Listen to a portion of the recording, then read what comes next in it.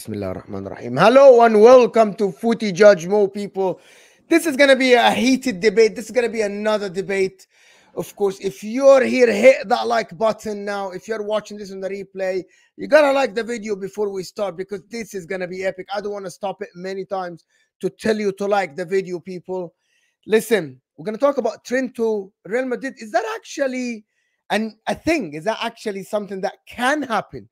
We don't know. We don't know, but we'll talk about it with the guests, of course. And we'll talk about the title race. Why these guys, nobody has chest. Where did the chest go? Why is everybody that we talk to is saying, we are the underdogs? We'll talk about that as well. And who are actually favorites to win this title? Are they still Man City, as Opta said, or is it Liverpool or Arsenal? And also, I wanted to speak about Spurs, because everybody's speaking about the 3 Spurs games are the title deciders. Who can Spurs beat? Who can Spurs take points off? And also the last part, if we have time, we'll talk about where does Spurs start next year? Are they equal to Arsenal? Can they compete for the title? Or is still a long way to go? But I'm here with a fantastic panel, of course. For the first time on the channel, actually, we have done tons of shows together. But the first time, of course, is George, of course.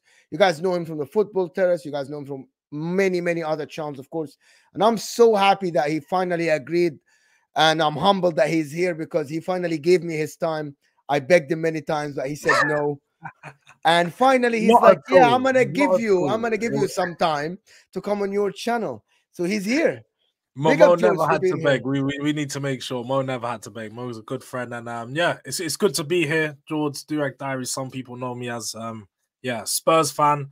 I do not share the same sentiments as some other Spurs fans that come on this channel, but you'll get to hear what I have to say today, innit? Yes. So. And of course, Dawood, long time no see, my brother, fasting and giving us his time. Big up Dawood for being here. Appreciate you, buddy. Thank you. Appreciate you having me on again. I think this is the first time I've done like a morning but like an afternoon show with you. Usually it's a reaction, match day reaction or something like that. Yeah, but yeah, appreciate having me on. Hopefully be an entertaining stream. These are more chill until they're not. Like yesterday, until they're not. And Mike Das is back, people. With popular demand, Mike Das representing Liverpool after a 28-hour drive from New York to Los Angeles. 44 hours. 44-hour drive from New York to Los Angeles. So it was 14 states. It was 2,800 miles. Imagine if I drove from New York City to London. Pretty much the same exact thing. So I drove pretty much across the entire continental United States. Yes. And last but not least, the biggest guest of the show, of course, who is absolutely different than everybody else. The one and only, of course, you will see him. It's Vator, of course. The one and only Vator, of course. And of course, he's got to do his thing.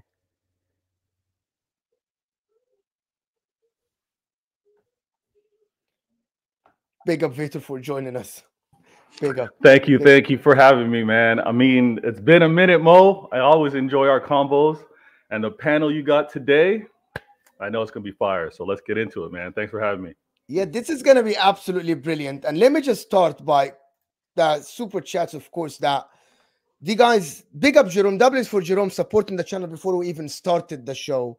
Big up Footy Judge Mo and the panel. I didn't vote because these are 3 strong teams and none are underdogs. And we'll talk about that, Jerome, because, well, some Liverpool fans big to differ and Arsenal fans saying that they're underdogs. I haven't seen a Man City fan say, no, actually, Hamza always tells me he's an underdog because he's 3rd. But we'll talk about that as well. And Nilat Pal, appreciate you, Nilat Pal, for the support for the channel. Mo also talking Cancelo, calling out Pep. He calls out everybody. Everybody calls out Pep. Eto called out Pep. Ibrahimovic called out Pep. Anybody that has a big ego that it was coached under Pep calls out Pep. But it is what it is, Nilat Pal. We'll talk about. I was actually going to do a video about the Cancelo move to Arsenal, actually, because this actually might be a thing. But we'll see how it goes. But big up everybody. Of course, get your super chats in. I'm going to stop in the middle like we did yesterday. I'm going to get all the super chats together. We'll respond to every single one of them in about every 20 minutes or something. So if you're going to get a super chat related to the topic, I'm going to stop the topic and do your super chat. And if not, we'll stop in the middle and we'll do sections for super chats as well. But also, there is one place to start, people. Is Trent to, and I'm going to actually start with George about Trent thing, right? Because we were speaking before we started the show about Trent going to Real Madrid. Is that actually something that you can see happen at all? They offered, they are testing Liverpool with 75 million just to get that, to tell people what we know. The reports are saying that they're gonna offer Liverpool about 75 million pounds, 1 year left on his contract. They're gonna offer him a massive wage, and they're gonna offer him a long-term contract because they want to replace Carvajal. Do you see that happening at all? I see there's a big chance of this happening. As we all know, Liverpool, Jurgen Klopp's leaving. I hear the murmurs, oh, Trent can be captain of Liverpool and so on and so forth. But like he said, he's pretty much won everything there is to win with that team already. That team has they've already reached the peak of what it is going to become. And like you know, Mo Salah's getting old, Van Dijk's getting old, Mane's already left. Obviously, all of your Fabinho's already left. Like that core group of the height of that team, which was amazing, by the way. It's no longer there, and they're all gonna slowly start leaving their way. Trent, he's the youngest of the lot, being, what is he, 24 now? 25. 25. So he's in that time of his career where he's gonna reach his prime, where this is the time where he can make the move, because he's not gonna be able to make this move at 29, 30. Let's get it right. Real Madrid's not gonna be looking at a 29, 30-year-old.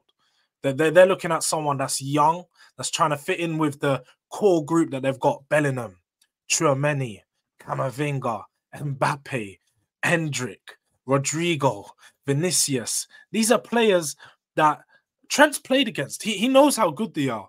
But this is a dynasty, a Galacticos team that we haven't seen in a long time, that I really think is going to be a big opportunity for him to join. So like you said, Real Madrid are capitalizing off the fact that Liverpool, Klopp's leaving. He's going to have, like I said, a year or so left on his contract. And he's going to be surrounded by, like I said, the likes of Van Dijk. Their futures are in question. Mo Salah, his future's in question. That Liverpool team's not going to look the same as it was. And you know what? As a Tottenham fan, I know better than other people. Harry Kane had this chance 3 or 4 years ago. I mean, you rival fans all got onto him. You said, you should have left Spurs years ago. You should have left when the team was good and everyone else started to fall apart. Trent, yes, Trent is going to be in this position that if he stays, he may be the best of a pack of a team that's not going to be achieving what they once was. So this is the chance of his life to move and go to Champions League. Obviously, he can give it another year. I reckon he could probably do another season in this Liverpool team, see how it goes. But after another year, I think this is the chance, innit? It definitely has some strong legs to this move, man. Mike, what? My response to what George is saying is that you are comparing Spurs who don't win trophies. I did wait, not, but I it's did. Not, I did it's not a dig. time. It's not a dig. I'm saying a fact to a team. Yeah. Because what I'm hearing from you is that you're but assuming. But did I not praise Liverpool? Hold on. You are assuming from the monologue you said, all right, which is great. Actually, it's great until you get one point. You are assuming that Liverpool won't win trophies after Jurgen Klopp. Okay. So you are building all of this as Liverpool. This is it. They had their peak and they had their time, and that's it. Which is ridiculous. Now on, it's not that ridiculous. It's very ridiculous. It's very ridiculous. When you only won, like as you said, you went 30 years without a Premier League, and then you won one, and you still not won it since. It's not ridiculous to say you're going to go on a drought again. You're still on a drought currently. It's been a couple of years. If you win it this season, cool, yeah. But if you don't win it this year and you go another 3-4 years, then you're already in like a 6 or 7 year drought. And then we're talking about a team that hasn't won anything, won a big trophy in how long? Now I'm understanding what do you mean? George's argument, by the way. Yeah, it makes a lot of sense. Now it makes sense why he's saying Trent has to go. It's a big opportunity. I'm like, this is Liverpool Football Club. They challenge for Champions Leagues. They won Champions Leagues lately. They won the Premier League. But he's assuming that it's done. This is it. You know why? It's because, and George is speaking a lot of sense. You haters in the chat. I don't read the chat, but I'm assuming there's a lot of hate in the chat right now. Listen, he's pointing out some key things. It's Real Madrid. What club has Liverpool come up to and failed often in Champions League? Real Madrid. Yeah. right? So it's not like it's anyone else, but it's Real who's calling and saying. Oh, wait, they are. Also forgot to say this isn't new to Liverpool. Michael Owen, Xabi Alonso, they both left to go to Real Madrid to join that same Galacticos team that they were building. This is that same time they're doing it again. They're coming back to poach your players, and it's gonna happen. No, it's not. No, it's not. Mike, just let's hear the different points. I know emotionally you're right. You're right. I am waiting for you guys to get your points in, and then I will drop the gavel and just bring everyone back to reality. So go ahead. All right, but we're not speaking out of emotion. We're speaking out of facts right now. And I will. All right, we're pointing out what Real Madrid are. And Real Madrid, Liverpool, there's a difference. We all can accept that, right? Yes. There's they also have 15 Champions Leagues. Yes. I believe they have 14. But when it comes down to where's the destination? Where does a player like Trent go? If Real Madrid come asking, "Are you interested?" He's going. And he's going for a lot of reasons that George brought up. You've lost to Real Madrid many times.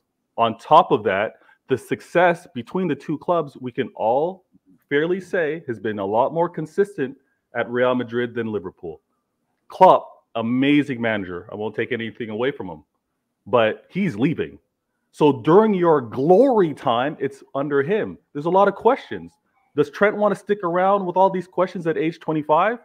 Does he want to see whether he can continue to win when my manager remains in this league, which is going to make it damn near impossible? And then you see the rise of an Arteta. Klopp is leaving for a reason. Trent should leave for those same reasons as well, because the consistency at Liverpool, I don't think it's going to remain there. And we have evidence that it hasn't been. You've got FSG that you keep complaining about not investing properly. You've got a great manager that's now leaving.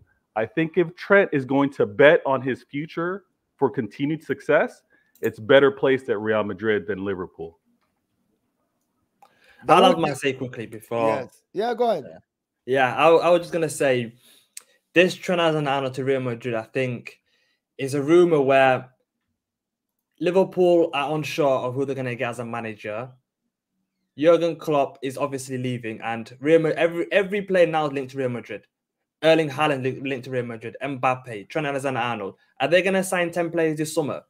They just can't fit that many players in their squad.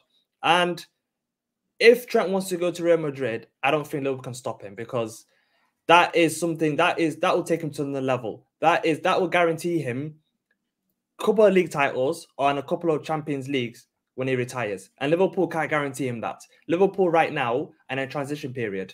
If they get Xabi Alonso, he'll need 2 seasons, I'd probably say, to challenge for the Premier League. He'll probably need around 2 seasons, because he'll want to rebuild the squad that he wants. Because when do you ever see a new manager come in and win the league title in the first 2 years, except for Pep Guardiola? No other manager does it. So Liverpool don't spend the money where they're going to accelerate that transition. Liverpool are not going to spend 300, 400 million pounds to get in 5, 6, 7 players that Xabi Alonso wants. They're going to have to go for a structure where they'll have to sell players to get players, because FSG are self-sufficient owners. So they will want to buy players by selling players. So if they sell Trent Alexander-Arnold for 100 million pounds, for example, that would give them enough money to get in 2, 3 players. So that will help Xabi Alonso with his, if he comes in with his, transition. So the rumors for me, if I was a Liverpool fan, I would actually cash in for Trent, because you've got someone like Conor Bradley as an upcoming right back. Trent Alexander-Arnold, if you get 120 million pounds for Trent Alexander-Arnold, you can reinvest that money. I remember Liverpool fans were devastated when they lost Coutinho. But when they lost Coutinho, who did they bring in? They brought in Virgil van Dijk and they brought in Alisson.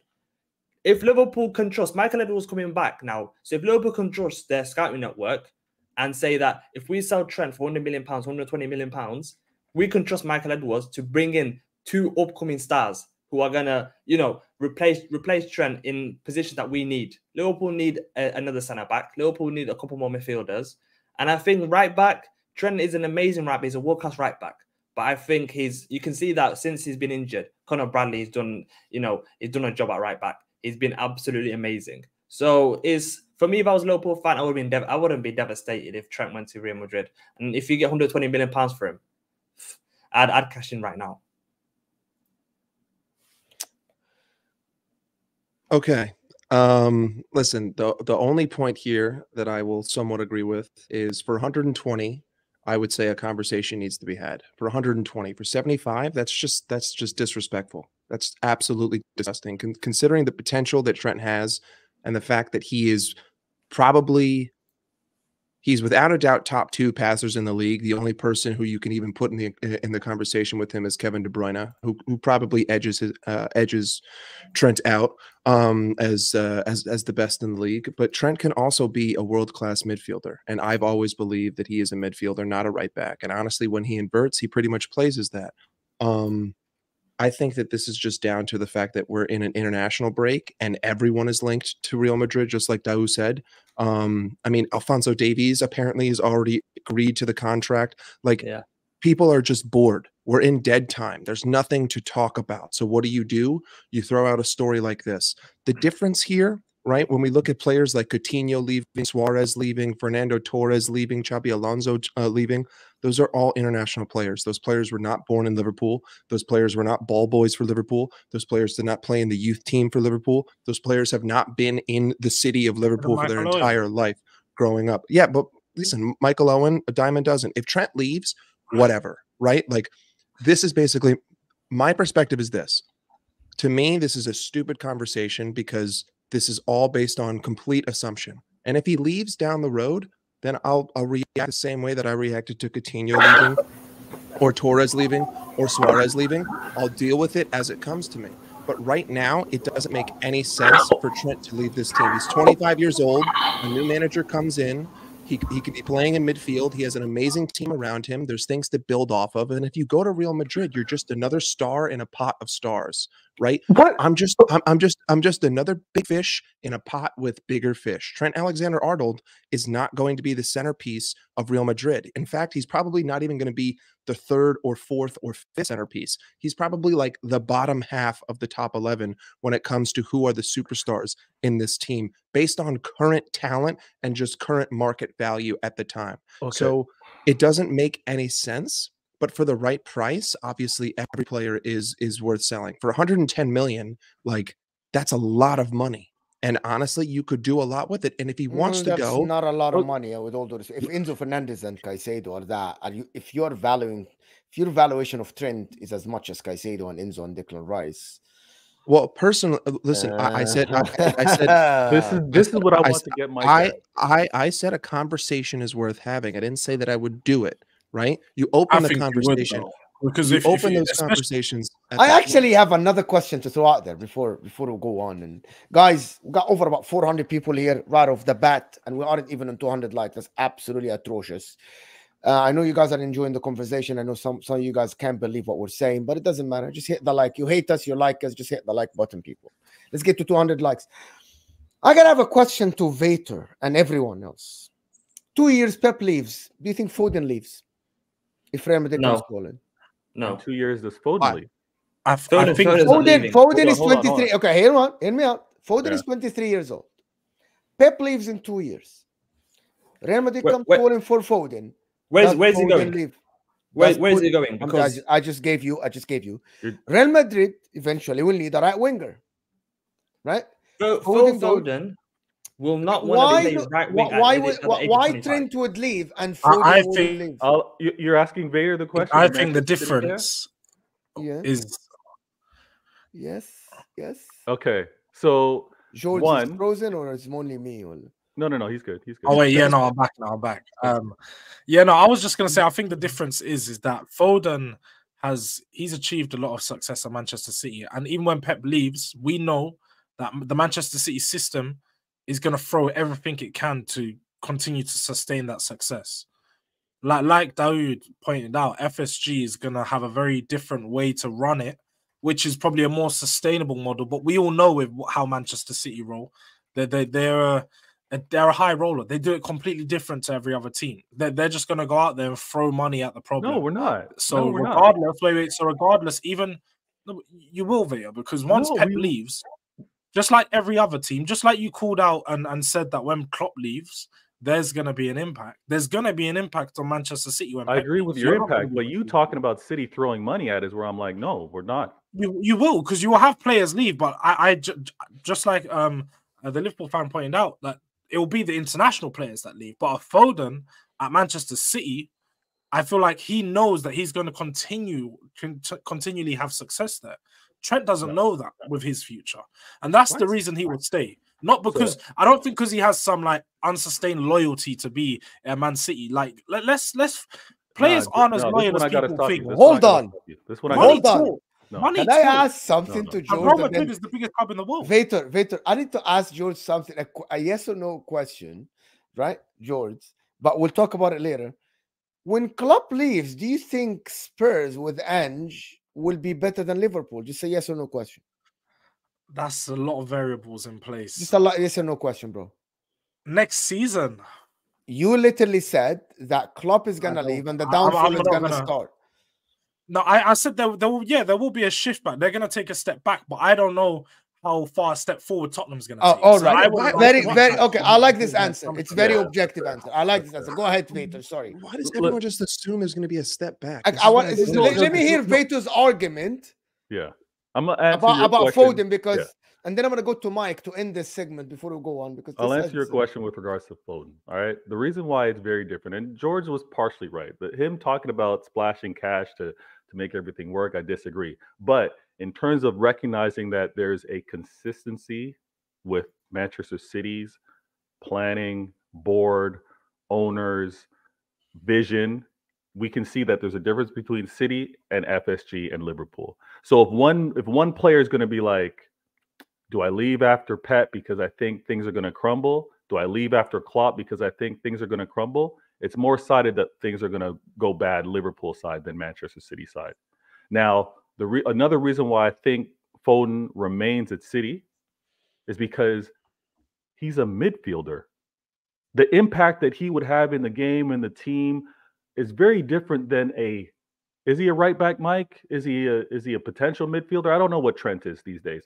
But Foden is going 2 years from now, he's going to be the face of City. He's going to be that midfielder. So if it continues with him, Holland, he's not going anywhere. He's not going anywhere. Can I say one thing about, because you asked what Trent is? I don't know what Trent is. I keep being told he's a right back. Nobody knows. Okay, nobody knows. But Trent is the player who you adjust your system to accommodate him because he's a game winner. At Liverpool, not at Real Madrid. Foden. You're talking about Liverpool. Mm-hmm. Your argument was Foden at City is a midfielder. He's gonna be this and that. Trent Alexander-Arnold, and if you disagree, you can tell me, is someone who you adjust your system to accommodate him. You play a midfielder to cover him. Of course. Does that make sense? We've seen it for years. So your argument is invalid. No. Trent is a superstar. He's an X factor. No. He's not an X factor. He's a hybrid. We don't know what he is. What? We don't know what he is. Here you go. Here you go. So I'm bringing the answer out. You don't think that Trent is at the level of Phil Foden? You don't. In terms of X factor. Right now. 2 years from now, I want to ask you a question. Do you think Phil Foden and Trent Alexander-Arnold at the same level in terms of the effect they have on the game? Yes. Okay, so why are you saying that Foden is an X factor and Trent isn't? Trent can be an X factor. He's a hybrid, but I don't know what he is. I can't say he's a right back. I can't say that he's an inverted midfielder. I don't know what to call him. But is he an X factor? Yes. And when you were talking about the coverage or you adjust teams for him, we've been seeing it for years. We can all, Mike, you can hold your hand up. Trent isn't the best defender. That's why he's had coverage from Jordan Henderson in past years. That's why when you guys talk about your starting 11, you think of who can cover Trent when he starts going inverted where he bombs up the field. We know his deficiencies, but I'm talking about player for player at each individual club. I can see Trent saying, you know what, my future at Liverpool or my future at Real Madrid, I'm probably better off going to Real Madrid. The different question between Foden and Real Madrid, again, there's going to be a lot that's going to be decided in this leg in the Champions League. I think it looks like, you know what, I can remain at City because for the past few years, City keep being the favorites for everything that they play in. Mike? Okay. First and foremost, it's not that Trent is a poor defender. It's that the system does not properly accommodate for a traditional right back. So the man is inverted. He's out of position, and he's also not a natural right back either. His worst aspect of defending is just simply positioning. When he's in midfield and it's transitional defense, he actually has very solid numbers when it comes to one-on-one duels and when it comes to tackles. But when he's playing right back and he's out of position and another midfielder is forced to cover for him, that's where you have problems. But anyone would have a problem there. Anyone in the world. And you see it in Liverpool because we've had the same problems without Trent there. So it's not a Trent problem. It's a system problem. Okay. But I will say his positional awareness sometimes is poor when he's playing right back. Okay, which is why I never said that he's a right back. He's a midfielder. I'm cool with that. I've said this since the Champions League final versus Real Madrid. He should be in the midfield. There is no excuse about it. And if you're a new manager coming in and you see what Trent has, that's what you have to be thinking. It's not, oh my God, Connor Bradley's here, I don't need a right back anymore. It's, oh my God, Connor Bradley's here, I can put Trent in midfield. I can save £100 million by not buying 2 other players because I have a player already who can occupy that position. It would be a stupid financial decision to get rid of a player with that much potential when I don't have to go into the market and replace him. I simply put him in midfield, and if it doesn't work, whatever, sign him to a 3-year deal. If it doesn't work, you really think that Real Madrid is just going to not knock because he's 26 and not 25?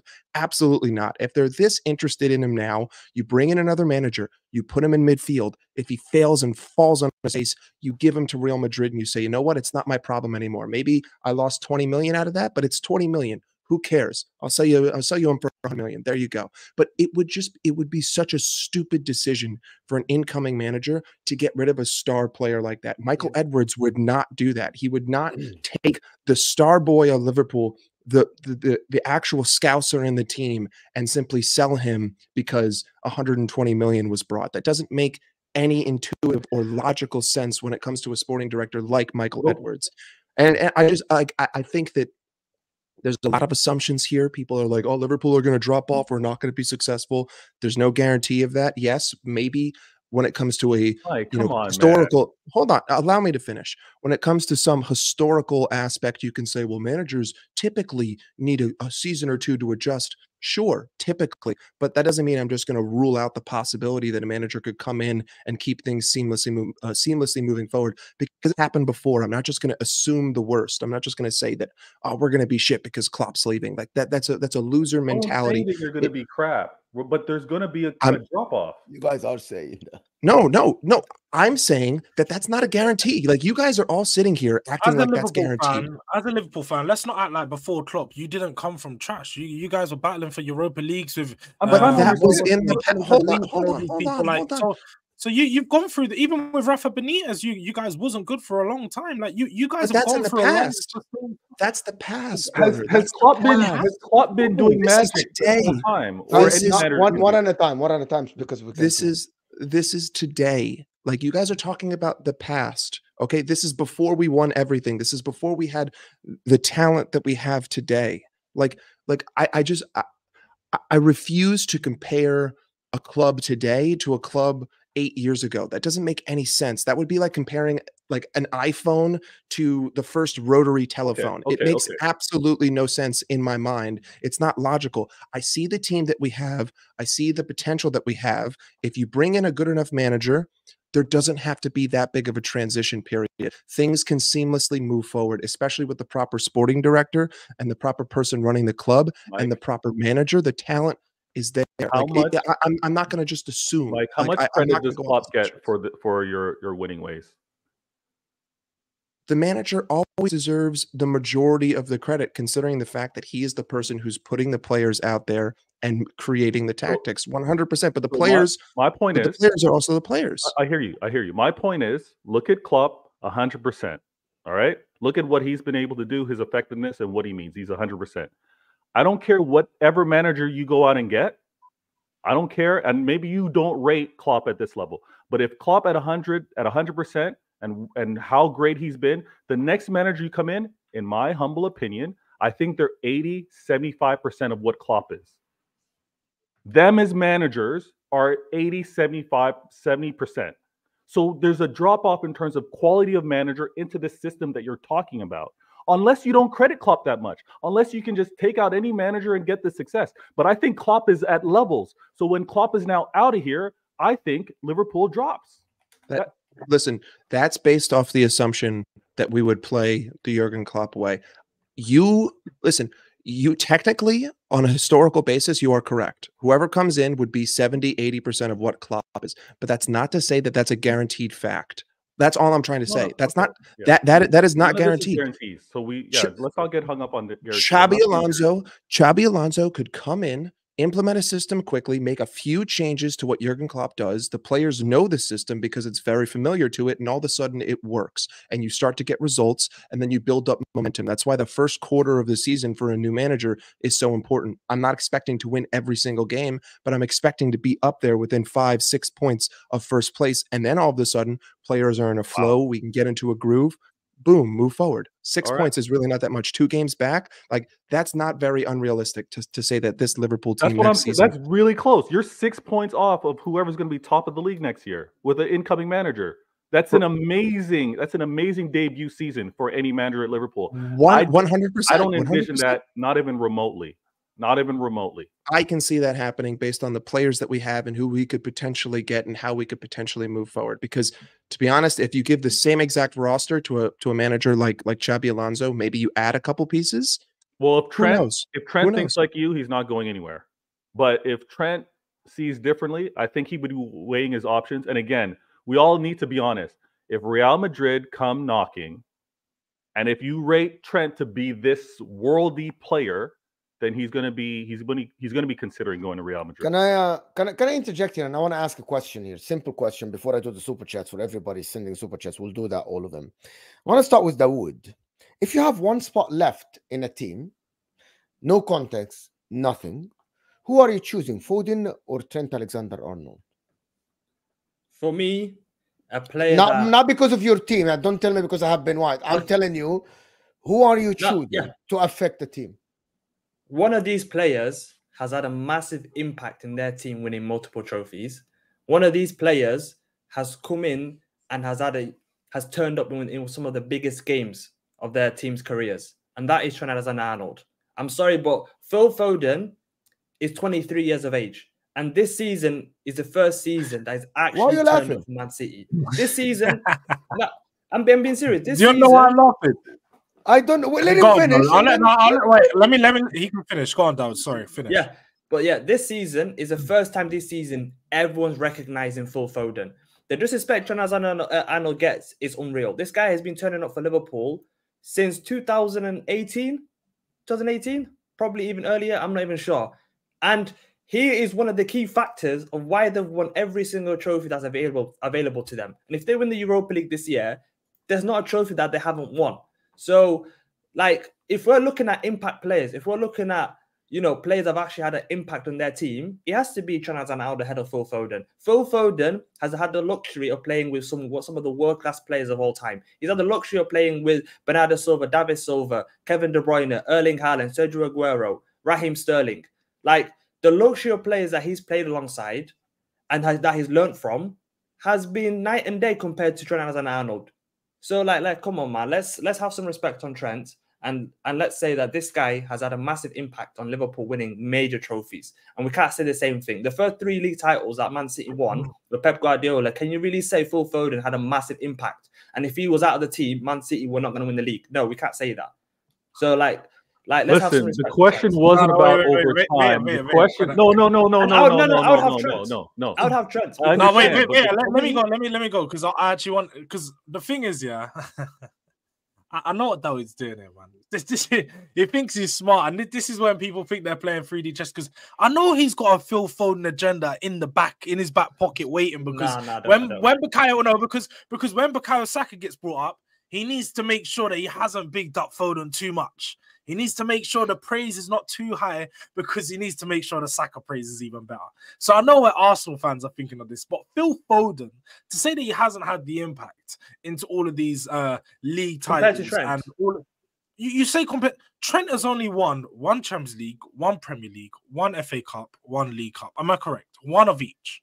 I think he's won 6 more trophies than any Spurs player has. Okay, but I'm not speaking from a Spurs point of view. I'm speaking one from of everything. One of everything. That's Foden's got about 5 trophies in just League Cups. Yeah, you're right. So when you talk Foden also has 115 charges. So when you talk about contributing to just trophies, okay, Trent's contributed to 5 trophies. Foden's contributed to about 10 or 12, and then when you just 5 League Cups, he would have played a big role in Champions League, scoring goals, playing in big games. Kevin De Bruyne he's missed quite a lot of big games through injury throughout the last couple of years because he's just been injured. His body's been breaking down. I mean, Foden's but the question is, would have Man City been scoring the key goals? You can't tell me that Foden's not would Man City have won less trophies? No, that was not the question. The question Mo asked was, which player would you have join your team? And you went on this whole going back 2, 3, 4, 5 years. We're talking about which player would you take into your team now? I'm going to nip this in the butt, Bader. I would rather have Foden. I'm just going to go out there and just nip it, right? Like if you're going to look at this from a top-down perspective, Phil Foden is a player who offensively changes the game more than Trent Alexander-Arnold does because of the system. If Trent were a midfielder, the way that I wanted him to be, if Trent were the player that I envisioned him to be, and after the Champions League final, he was moved into midfield and he's one of the best midfielders in the world because that's how I could see him, I think that this would be a different debate. But Phil Foden can play at right wing, he can play at the 10, he can play in the midfield, he can play on the left, he can play in the 9. Phil Foden can get you the goal when you need it. Phil Foden can create the opportunity when you need it, and also he's 2 years younger. Like, that's the big thing here. Phil Foden has a longer expectancy than Trent because Phil Foden is 23 years old and he's already done everything. Now, you can say that he's had the best players in the world around him. You can say he's had Haaland. You can say he's had De Bruyne. I don't care. Phil Foden has created magic out of absolutely nothing. The guy is a world-class player. There is no debate about this. He's 100% a world-class player. I don't even think that this is a debate. He is without a doubt one of the highest potential forwards in the world. And what I've seen so far this year would 100% put him in world class. You put him in the same scale as Vinicius Jr. Yeah. I mean, he's also 100%. Why the hell not? Who else in the world? He's jealous. I compare Saka, on the wings. It's because Saka can't have the conversation. He's jealous. No. Yeah, you're still mad about what Rio said about Saka and Foden. That's why. Hold on. I also don't even think. We haven't even seen the best of Foden. We haven't even like here's the thing. We still haven't even seen the best of Foden because there's times where Pep puts him and he's essentially taking him out of the game in order to accommodate other players, which doesn't make any sense to me. I don't understand why you're trying to accommodate Julian Alvarez when you have Phil Foden. I don't understand why you're trying to play this 4D chess and make sure that everyone's playing when you already have your boy in there and he can get the job done, right? So I don't think that this is a comparable situation because Trent is being played out of position to where he naturally should be, and Phil Foden is right where he should be, and Phil Foden adds more right now this season. That 1 second. I actually have. Hold on. I'm sorry. This took longer than expected. This Trent thing. I'm gonna say something to everybody, to respond to what George said because there's a lot of waffle. He said about the number of trophies and shit. And I'll tell you why it's shit. Because if you ask 100 people in the world, who would you take, Nathan Ake or Virgil van Dijk, as your left-sided center back? 100 people will tell you, I'll take Virgil van Dijk, even though Nathan Ake won way multiple trophies and contributed, by the way. Nathan Ake is not only that he's just part of the squad. Nathan Ake at some point was City's best defender. City. So I'm not just giving you. I am not giving you a shit. Wait, because you lost the argument when I said that. I didn't give you a shit player. I didn't give you a bench player. I gave you a player that I rate, Man City fans rate, even rivals rate. But you saying that I would choose Foden because he won trophies? I didn't make sense because he plays in a better team. In my opinion, he plays under a better manager, in my opinion. No, but I respond. No, but Mo, you're seeing it wrong because I respond. I am because that's how you explained it. Maybe you need to explain it better. Your first argument was he won multiple trophies and the other guy didn't. That was the first argument. Response to what Daoud said as regard to Trent he had contributed in bigger games in them winning trophies, to say that Foden hadn't, and I was literally counting the amount of trophies that Foden had big amount of like he played a big part in. Just the League Cup, for example. He used to play those games all the time when he was a fringe player, like you alluded to. No, but the thing is, he used to win it all the time. All I was trying to highlight. Go ahead. Was that from 18 years old or so, Foden's been contributing to trophies. So to say, oh, Trent's played in more bigger games, it's just it's no, but that's not that. To be honest with you, I actually will take Trent because I think Trent affects the game more than Mo.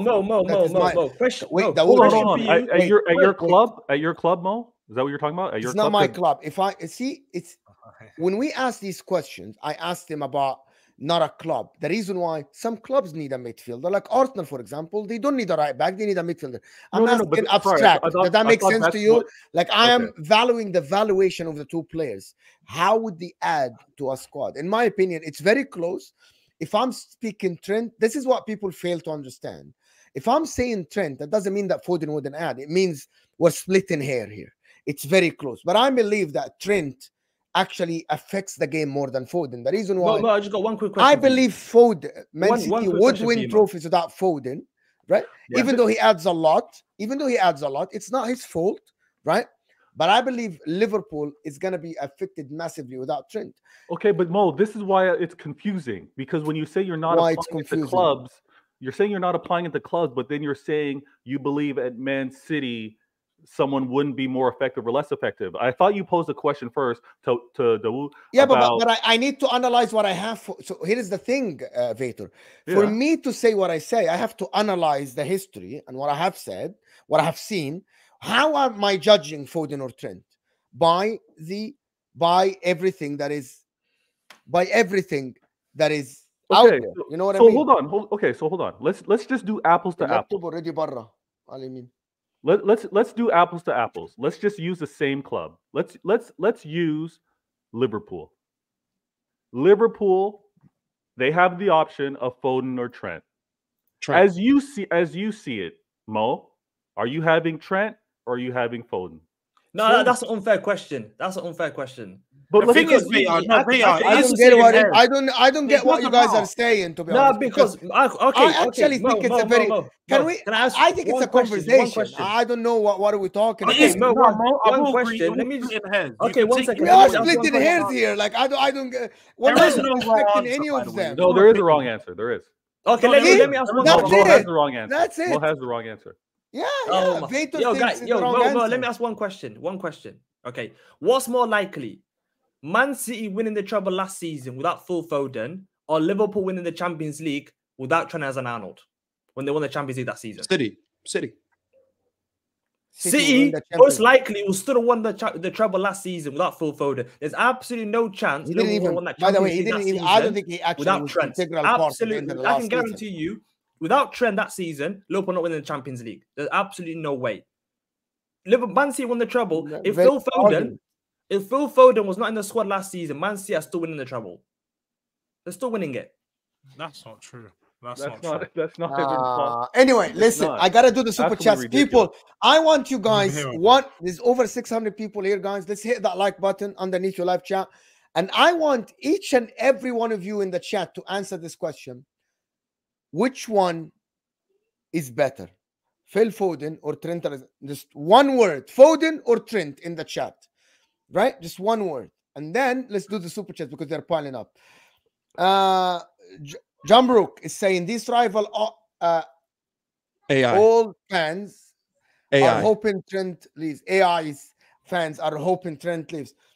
I actually see that. People want Trent to go, Jambrook. People want Trent to go. Of course they do. They want to see him go. Like people want to see Salah go. Like people want to see Haaland leave. Like people want to see Pep leaves. Right? Absolutely. 100%. Andrew Wright is saying this City fan doesn't know how good Edward is. Do you know how good Edwards is, Vator? Hey, if Edwards is that good, we're going to see it. We're going to see it. You will. Where's Edwards been? How long has he been away from Liverpool? How many years? 4? 3? 4? Okay. And after he left in 2020, 2021. After the last title win. Yeah. Anyway, guys. Yeah.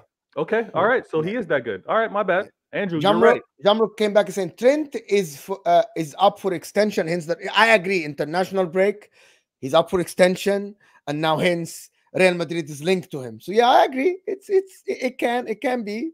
But to be honest, this Trent to Real Madrid thing is not only now. People forgot that in the summer there was sniffing around Trent and a right back. Real Madrid wanted to replace Carvajal in the summer. Nilut Pal, big up my guy Nilut Pal for supporting the channel. Big up Nilut Pal. Trent is a Scouse. He loves this club. Wasn't McManaman a Scouse? Or wasn't Michael Owen? No, I don't know. I wouldn't compare McManaman to Trent. I don't know, to be honest. I'm ignorant in this. It's not the same as Owen and Xavi. He is a local boy. He is not leaving. End of. Keep dreaming, by the way. I understand Trent has triggered City fans and players. He did. They did videos about him. Nilut Pal, they did videos about him. People recorded videos about the things he said. So yes. Mo, I want Trent to stay. I want all those tweets, all 1 of 4. I want all of that. I want all of his. I want all of it. So he's reminded and he sees my players showing armpits every damn time. I want him to stay in this Prem. I don't want him to go. All right. Sean is saying Conte, Ancelotti, and Ranieri won the league within their first 2 seasons, by the way. Just saying. I think Ranieri never. That's lies. Didn't he manage Chelsea before he went to Leicester? So yeah, he managed Chelsea in 2001 and 2. 2 and 3. No, like 3. No, it was just before Mourinho came. 3 and 4, yeah. Yeah, 3 and 4 before Mourinho came in. Yes. But he won with Leicester. But that's a lot of people now are going to this argument about Jurgen Klopp, and that's for another day, okay? Because I did a whole video about that. That's a whole can of worms. And we Sean, appreciate you, buddy. Ryan is saying, get Amram out of my club. Amram isn't even in your club. He's not in our club. Overrated manager in the world. 1 Portuguese title in 4 years and a shocking European record. Well, Ryan, Tom is doing a camp, I think, outside of Anfield to hire Amram. Somehow compilations, TikToks, videos everywhere. It's very strange, to be honest, but I get it. Nilut Pan has come back and said, Mo, you are a genius for bringing the Foden topic. That's gang impress. The Foden topic is actually what in my head is a very good comparison. When Pep leaves, is he gonna go? Will people tell me that he's gonna go? I doubt it, but we'll see how it goes. Nilut Pan, I appreciate you. Andrew saying, this is the best squad we ever had in the Premier League. We ever had youth academy experience. Peak players. Edwards is back. And he made Klopp team. George, that's for you, actually, because about the fall off of Liverpool. I mean, Edwards is really good. He was at Tottenham before he's at Liverpool, so I understand how good he is. I'm not going to take that away from him. But I guess we'll see. We'll see what if FSG backs him, and we'll see what he works with. Yeah, no, you know what, Andrew, right? I'm sold. A couple super chats, I'm sold. Edwards is back. The last time Edwards was there was when you guys won the league. He's returning. Okay, I'm with you. And then he comes back and says something completely opposite to what I said. We probably battle for top 4 after Klopp. So I don't know which one is it, Andrew. Garbage. We're challenging for the title next season. I am very confused. Here we are. I'm very confused. The reality's setting in, Mo. The reality's setting in. I'm really confused. To the Spurs fan, Kane isn't world-class, mate. Never turned up in big games. Facts, but you're talking about trophies. Haha. You have to respond. Kane don't play for Spurs. Kane isn't a Spurs player. I don't need to defend Kane anymore. I don't need to until he's a Spurs player again. So take that up with a bio. Yeah, but Andrew, to be honest with you, Kane is world class. Guys, for no anybody doubt, that's saying Kane is not a world class, the guy is absolutely amazing forward. Come on, people. You guys are just... He's an amazing forward, but he's not a winner, though. Nope. Actually, he's not a winner. Yeah. You can't say Kane is world class. Kane's not world class, and you say Phil Foden is world class. You just can't do that. You can't do that. They're okay. They both world class, and only one of them's a winner. Oh my days! Kane is world class. No, world class is guys, based on can I talent. ask you something? Can I ask a question about this? Let me just say, Andrew saying Origi is world class, and Kane isn't. Are you serious? No, Andrew, you're chatting shit. Would Kane bench Haaland at Manchester City? No. Yes. Yes.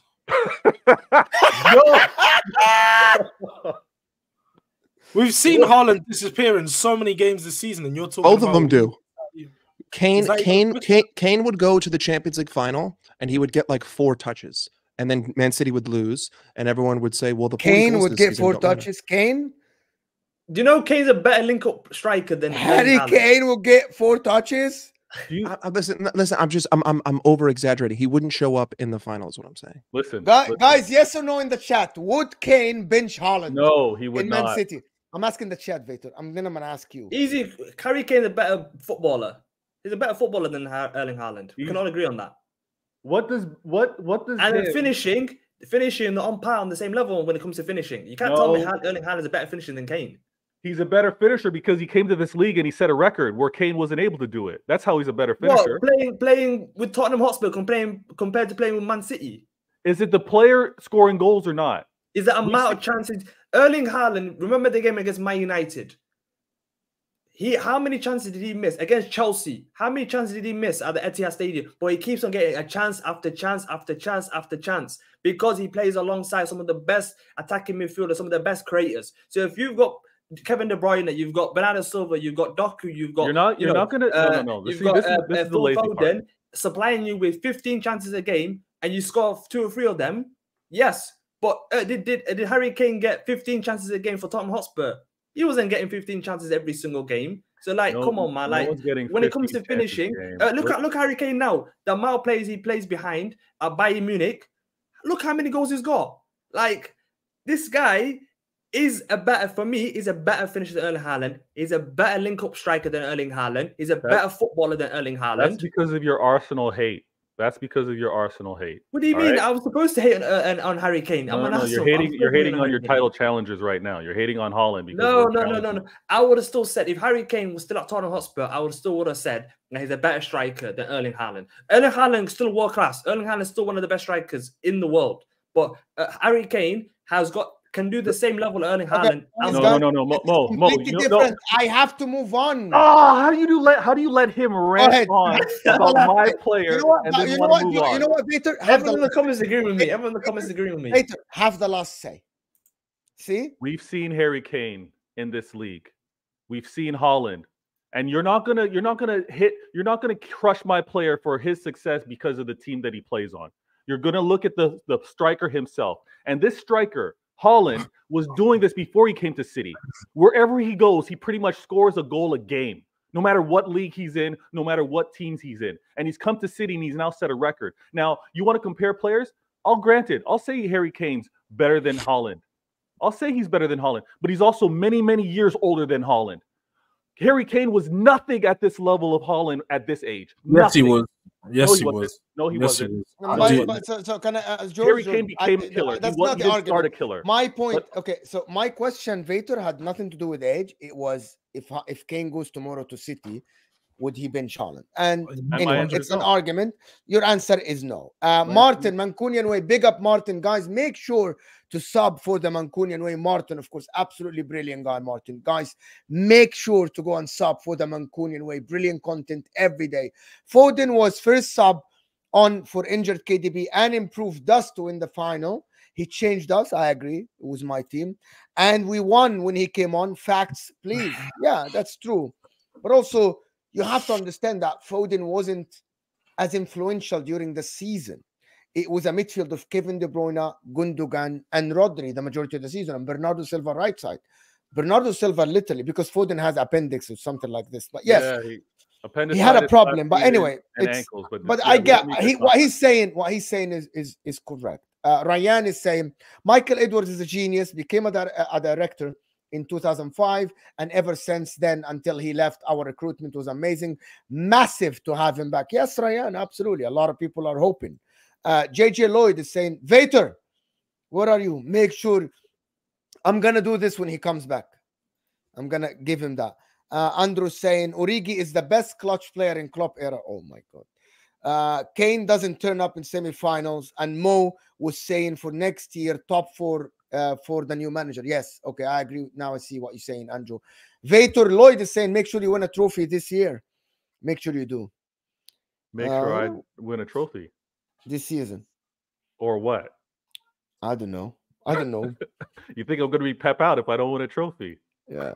Ryan is saying this is stupid. Haaland disrespect need to stop. Scored 52 goals in his first season to win a treble. What are we doing here? Too many aesthetics merchants. No one disrespected Erling Haaland. Everyone, I clearly said he's one of the best strikers in the world. But what we're comparing him is him and Harry Kane and what differences they have. Why Harry Kane is just a better striker than Erling Haaland. No one said Erling Haaland is not a world-class striker. No one said he's one of the best in the world. So no one's disrespecting him. Yeah. Nilot Pal is saying disgrace to compare Tapin Merchant with Kane. That's disrespect. Opinions differ. But anyway, my point is opinions differ. But anyway, guys, this is how we're going to do super chats. If you want to send super chats related, I'm going to do them. We're going to do them in the topic now. We have to turn into the title race. Wow. 56 minutes on Trent and Foden and all this. Well, we can create debate from anything, bro. Anything. Anyway, I'm going to start with George. 3 fan bases. George, nobody wants to show chest. That's not true. I know. I will. I know more. I've been watching it. I've been paying. You are, yes, right? Oh my God, we're underdogs. I've noticed that a lot of fans. Yeah, call like out names, George. Call out names. Like drinking. Call out names. Everyone that used to come out and talk about we're winning league, we're doing this. Everyone's just like, oh, they're the favorites. So no, Arsenal are the favorites. So Liverpool, everyone's throwing like they're throwing call out names. Away. Call out names. No, I'm just call out names. It doesn't matter. By the way, call out names. I don't care. No, it's just that again, people were just everyone like is starting to shy away. The majority, let's say, a big part of the fan bases for the 3 teams are saying, and you know, well, it's understandable. It's understandable. You know what? I would say for Arsenal fans, I get it. Arsenal fans haven't won the league in it's what 20 odd years and so on. So if they're gonna sit there and be honest with themselves and looking at their running, they're gonna go, I don't think we can do it. Then that's fine. That's being honest. But Liverpool fans who've got the cheek to even sit there and shy away from the responsibility because they've bigged up this team to be the quadruple and everything. I just said I would talk with Chess Baker. But yeah, sorry. I'm not referring to you in particular, but just some Liverpool fans in particular. They've shied away from the responsibility that they're the team that were, if they're ahead of Man City, just the performances they had against Man City recently as well, they're the team to beat. This is your title to lose. They've arguably got one of the easiest run-ins out of both of them because they're not playing Champions League. They're of course got Europa League. It's going to have its own challenges, but also looking at their Premier League running, they've already played that game against City. They haven't got to play each other like Arsenal, Man City do. So they've got to just beat all these other teams and do their job. They got some big home games as well.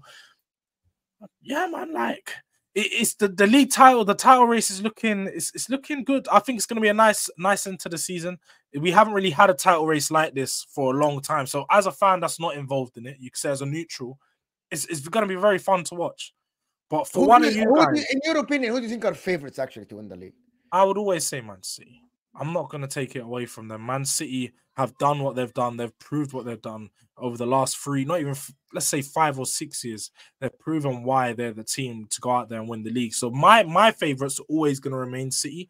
But I think Liverpool have the easiest run-in. Liverpool have the opportunity to take, but I just don't know if they...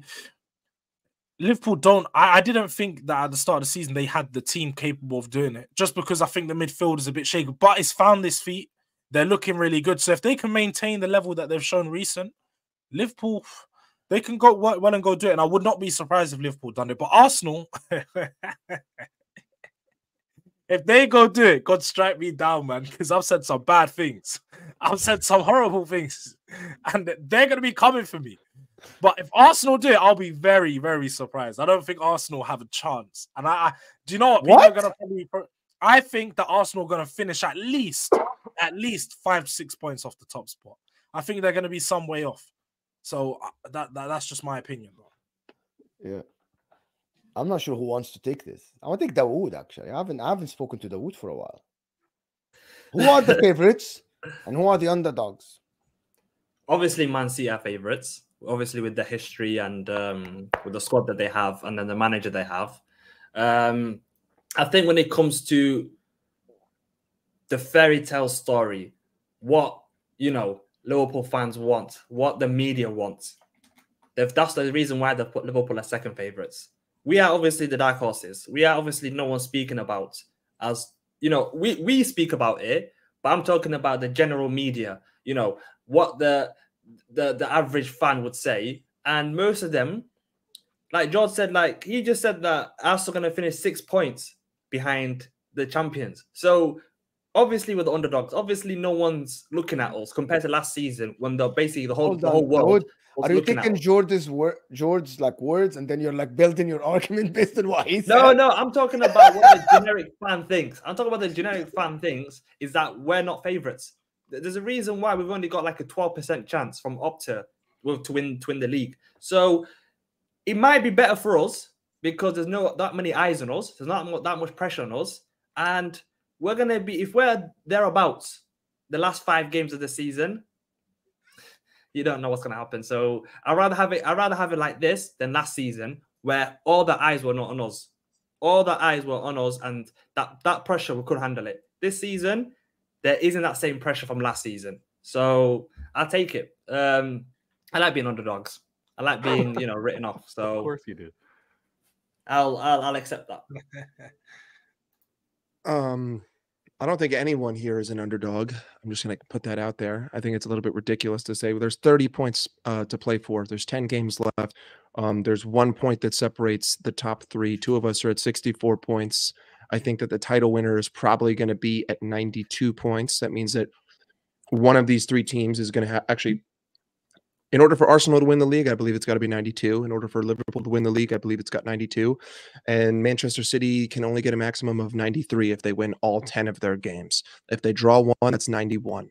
I think that every single team has an equal opportunity. I think that Manchester City have the pedigree of the past. So you just have to say, due to the historical basis, Man City are favorites. But I also don't even like that word because I don't think any one of them is a favorite right now. I think that Arsenal can go to the Etihad and win. I think that Spurs can pull a result against any of these teams. I think that Spurs genuinely have the opportunity to nick 2 points off of any of us. I think that ultimately speaking, Liverpool have the weakest squad of the 3, but I also think that we have the easiest run in and we have less to play for in terms of what's left. I mean, Arsenal are trying to win a Champions League. Man City are trying to win an FA Cup and a Champions League.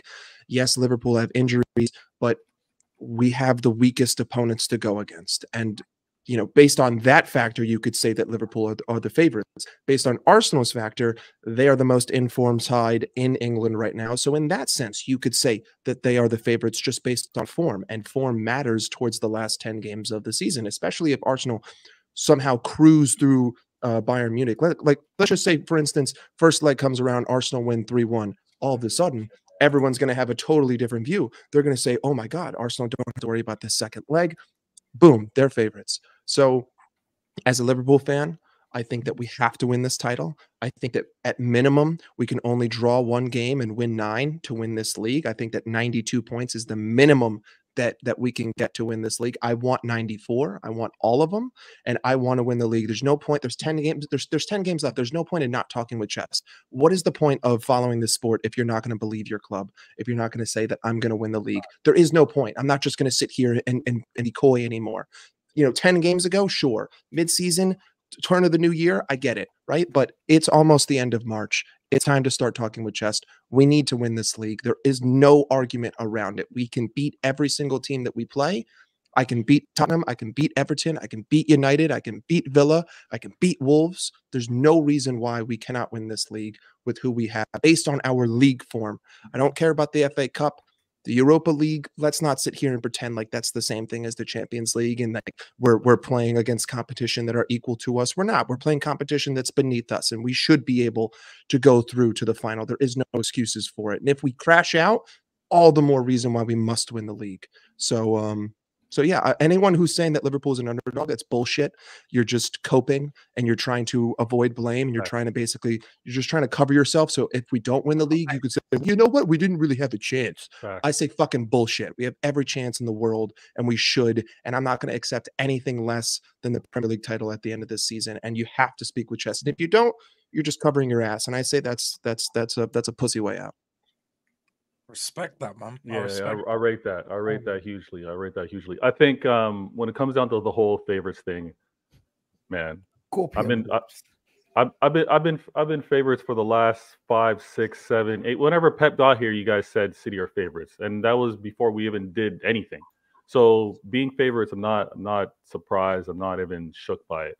Now, if I happen to be favorites, I don't think it's a huge difference though. And this is where I rate Mike with how he's speaking, because it's not miles separating clubs. It's not miles separating the chance of winning this title. The fact that only 1 point separates all three of us is why this is so close and why it is marginal. There's no copium after the fact for those of you rivals that want to talk about and say we aren't favorites to win this league. So when it doesn't happen, ooh, see, I told you we weren't favorites. No, there's no copium that's going to be happening like that. You're in a position to be able to win it. And the same thing goes for my club. I know statistically, and when you guys want to say I'm playing the underdog or I'm giving the sob story, statistically, I'm trying to do something that's impossible. Winning a fourth is damn near impossible because it's never been done before. Doing a back-to-back treble, have we seen that in the Prem? No. So for me to accomplish all those things, it's highly unlikely. But am I favorites to win all three competitions? Yes, it goes without saying. Now, I found it funny for some Arsenal fans that say that they'd rather be in this position now than they were last year. Come on, this is copium, man. Stop. If this is how you deal with PTSD, cool. Last season, you're 5 points ahead at this same point in the season. You're trying to tell me you'd rather be 1 point up on now treble winners and now Liverpool, who have won the league before, versus last year being 5 points up? What kind of sense does that make? Now, because we lost 3 key players. Going to the last 10 games of the season last season. That's why. No, I'm talking about your position and where you are this season. You would trade in a heartbeat to be there right now. You would rather have 5 points with 10 games left now than be 1 point up with 10 games to go. That's a fact. Now, I understand your point as well. I'd rather not have the attention. I'd rather everybody talk about City and Liverpool because then I know my fan base. I know my players. We can't deal with that pressure. We crumbled last year. So I'd rather be the underdog. I'd rather be the forgotten one. I'd rather be the black sheep or dark horse. Oh, cool. Because now you can just try and sneak your way to a title. But as a rival, I'm bringing attention to all three of us. This is our title race to win. Now, I do have the pedigree. I do have the experience. I do have the manager. I'm giving my edge in all aspects. But it's gonna be tough. It's all these games because some of these, and I haven't broken it down. I haven't nerded out. I haven't geeked out to go, okay, who's playing for relegation? Who has a chance to be top 4? I haven't done any of that type of math. None of that even matters. Fair, but some will go into the numbers that way. I'm just saying that the last remaining 10 games, I know that I have to play at a higher clip because I'm already a point off you guys, and it's that simple. You have to win all 10 games, Bader. Like City have a maximum of 93 points. I have to win all 10 until one of you drop a game, though. That's what do you mean? What do you mean? Hold on, Mo. The maximum that someone can get this season is 94 points. Okay, I don't think that it's unreasonable to say that 92 is the cutoff. I can see Arsenal winning 9 out of 10. I can see Arsenal beating everyone except City. Like that's very feasible. I can see Liverpool. Even Drought doesn't see that. Listen. But hold on. Who the hell win this season and say that 5 games from now Arsenal will have 26 goals? I totally understand that, but Arsenal are currently on a run, if I'm not wrong, of like 8-9 games winning run. 8 wins in a row, yeah. 8 wins in a row. Arsenal, I could not see Arsenal going 18 games in a row or it winning to end the season. That's just what I don't see. I'm like, I see them going on a run, and I saw them doing this run. And if they beat City, I won't be surprised. But going on to just win, it's a lot. It would be a lot for any team, not even just Arsenal. If this was Liverpool, see, 16 games or 18 games in a row is a lot for anyone. Like, let's be ridiculous. Honest. Yeah, 100%. You can drop. I think you can drop 4 points, 4 or 5 points, and you can still win the league. I think you can win the league. Watch this. So I did this thing the other day, right? Where you actually, this were my predictions, right? This is my predictions for the last game, right? The red is away. For the people that don't know, I did this one a couple of days ago by myself, right? And I predicted Liverpool to get 90 points, Man City and Arsenal both to get 89 points. It would be 1 point difference. I based on Arsenal losing a game and drawing a game, Liverpool drawing 2 games, and Man City drawing 2 games. Right? That's what I based this on.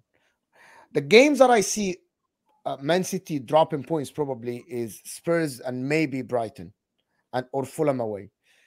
I see Arsenal losing to Manchester City and maybe drawing against Spurs or something, right? Or Wolves away, one of them. And Liverpool are going to draw 2 games. I don't know, against Villa away and maybe against Man United. That's what I saw. And I believe that Liverpool are favorites for me to win the league from this. My question is, from these games, and you guys see the games in front of you, from Arsenal, which games do you see Arsenal dropping points? Shall I go first? Yeah, go ahead. Yeah, I'd say we might not beat Man City. I think we'll get a draw at City, so that would 2 points dropped. Spurs away depends on what kind of Spurs turn up. Depends on what squad they have, and I think we might drop points. So that's 4 points, and I think that's why I said I think we can afford to drop 4 points and still win the league. I think we'll draw if we draw against City and draw against Spurs. We can win the rest of the Premier League, the other games. So, yeah, I think if we avoid losing and we only drop 4 points maximum, I think we can still win the league. Does anybody think? And I want to ask George for this. To see a rival. Do you think if Arsenal lose to Man City, it will fall apart? I don't think they fall apart because I see. You don't think it's a domino effect? What?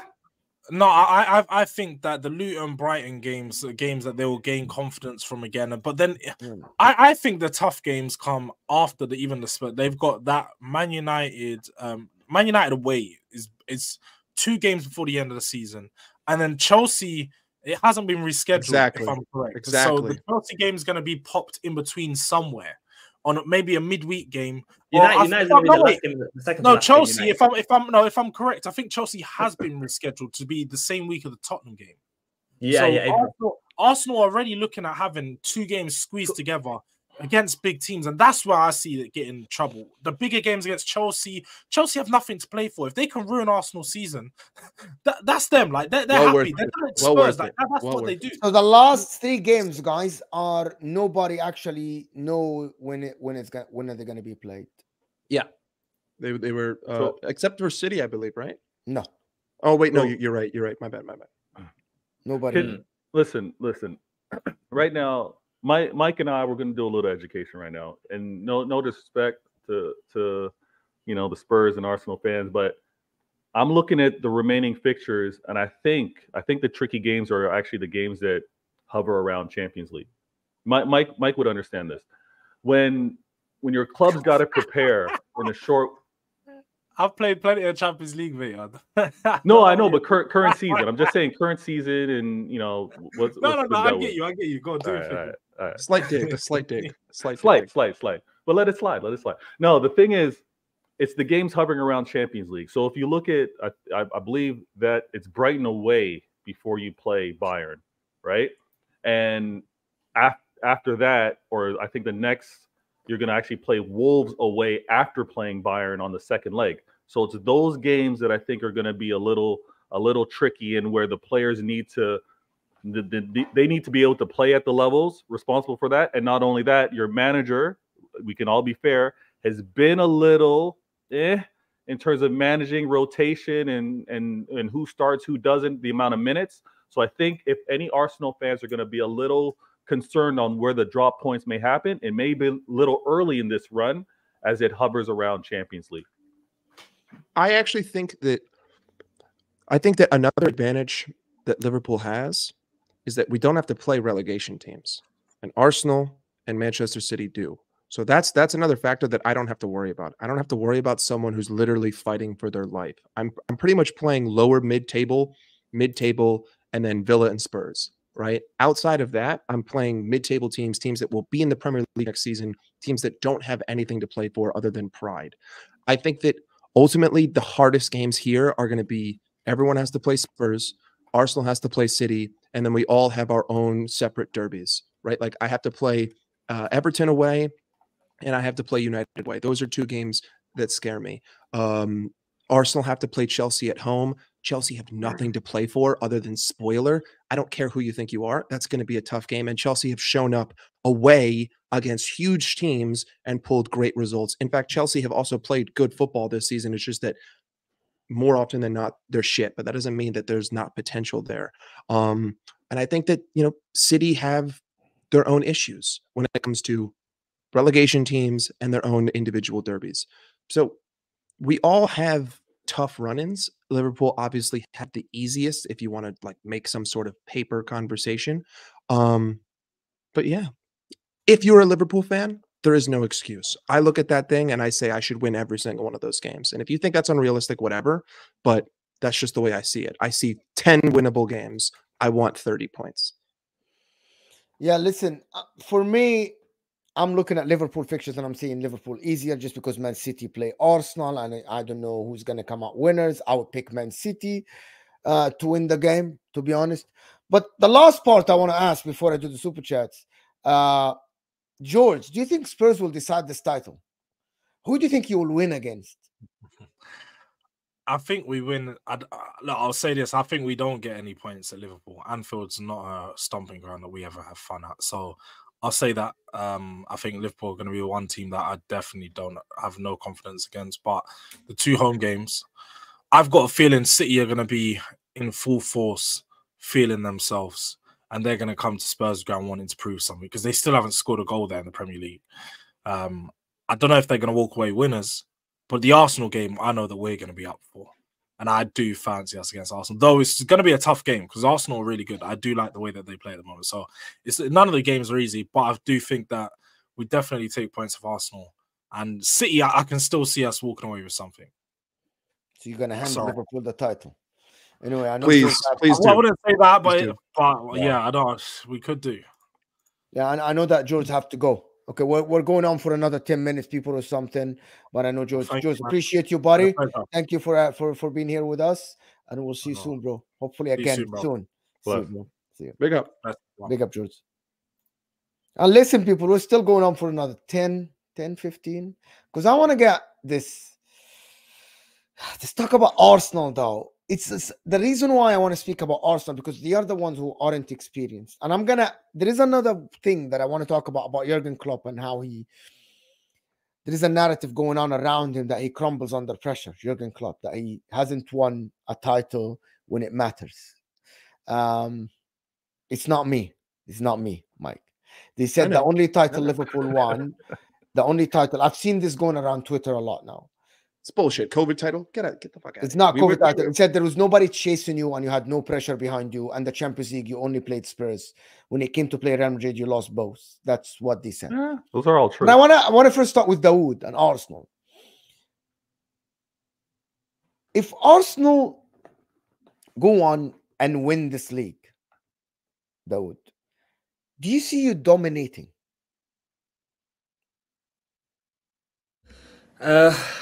I think this is the perfect time to take advantage of what's happening around us. There's uncertainty around Man United, uncertainty around Chelsea. There's uncertainty around Liverpool, or they're going to get as their next manager. Man City, Pep Guardiola's next season, last season, if I'm not mistaken. The last season, next season. So after next season, they're going to have an uncertainty who they're going to get next. So if we find a way, that's why I said, I'll obviously be massively disappointed if we don't win the league title this season. But we've got a manager, we've got a squad where we're going to be around the title challenge every single season for me for the next 4 seasons. 4 or 5 seasons, we're going to be challenged for the Premier League title. It's not a, win it now and you're never going to win it. We're going to be in the... That's why I was obviously devastated last season we didn't win the league, but it wasn't all or nothing. People were making it sound like because we didn't win it last season, it was our best opportunity, we're never going to win it ever again. That was like, people that had that opinion, I don't understand because they didn't know what kind of path we were going towards. And now you can see it. We're still going to improve. We're still going to spend money. We spent £250 million last season on 3 players where everyone's laughing at us. David Raya. Why are you saying David Raya for? Because you got Ryan Ramsdale. Now we're proving why we bought David Raya. Why are you saying Declan Rice? He's not going to take to another. We've got Thomas Partey. The reason why we signed Declan Rice because he plays 50 games a season. Why did he sign Kai Havertz? He's going to take you backwards. Kai Havertz is a player that can play multiple positions, and now he's proving that there's a reason why he won the Champions League with Chelsea. There's a reason why every single manager that Chelsea brought in, Kai Havertz was always starting for them. And he's proving it right now. So, Mikel Arteta, Edu, their recruitment, I trust their recruitment. I trust that we're going to spend money every single summer compared to Liverpool. Liverpool, we don't know if FSG are going to spend, you know, £250 million. We're going to spend £200 million minimum next summer. Minimum. So, yeah. For me, if Pep Guardiola leaves, we should be the favourites for the Premier League title for the next 4 seasons. Compared with the money that we spend, we should be favourites because, yeah, you can say if Pep Guardiola leaves, you don't know who you're going to get. You don't know who you're going to get. You can't guarantee that another... Pep Guardiola is the greatest manager of all time. For me, the greatest manager of all time. If you lose him, you're going to need a manager. Like, if you get De Zerbi is not a serial winner like Pep Guardiola. You're going to have to trust him to... going to take him a season or 2 to adapt. So, for me... We've got the squad. We've got the manager. Next 4 seasons, next 5 seasons, if we can win 2 or 3 league titles, that's 2 or 3 league titles. Does anybody believe 2 or 3 league titles in the next 5 seasons? That's not ridiculous. Number one, Pep is gonna extend another 2 years. He's gonna extend to 2027. I'm not sure. No, he is. He's gonna do a decade in the Prem. There's no reason not to. No reason not to. He's gonna do a decade in the Prem.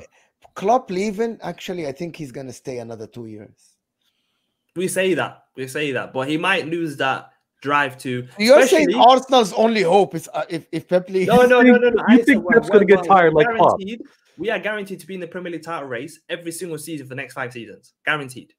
Pep already said I'm willing to. I think the day Jurgen Klopp announced that he's leaving on a Friday, there was a cup game. I think Pep said in an interview that I'm looking forward to win more trophies here and maybe extend something along these lines. Yeah, and he already said that, though. And he said he's got a lot of energy. I have a lot of energy. Yeah, he literally said that. So we'll see. If Pep stays, does anybody see? Does anybody see Vater? Do you see Arteta actually battling Pep at all, like being the anti-Pep in the league in the next 3 years, for example? He's done it the last 2 seasons. Why can't he do it for the next 5 seasons? I'm asking. Hold on. That's what I'm asking. Yeah, the question about whether Danielson can challenge Mr. Miyagi. Yes, he can challenge. Whether he can win, that needs to be seen, right? Every Arsenal fan, they're waiting to see it. They have hope. They have faith, but there's no belief yet because nothing's been proven.